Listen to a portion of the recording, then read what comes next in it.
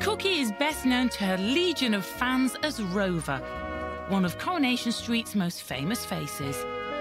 Her owner on screen is Steve McDonald. Quiet, please, folks. We are rolling. Action. Her owner off-screen is the actor who plays him, Simon Gregson. This is my first experience with a Jack Russell, and I've got very lucky because her temperament is the way it is. She's just adorable. I think Cookie is a lot brighter than she cracks on. She's just naturally lazy, but she turns it on when she needs to. When Corrie decided they wanted a dog for Simon's character, he put Cookie forward for the role.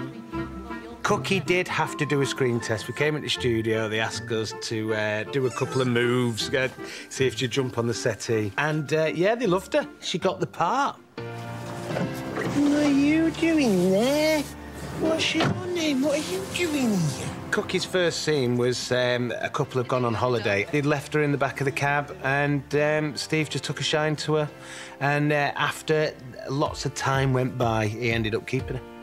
Here we are, Wanderer's Return. Oh! First things first, get the little lady some water. Sit.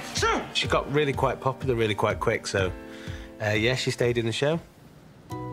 Jack Russells are renowned for being curious, lively little entertainers. And Cookie has turned out to be a huge hit with the show's cast and crew.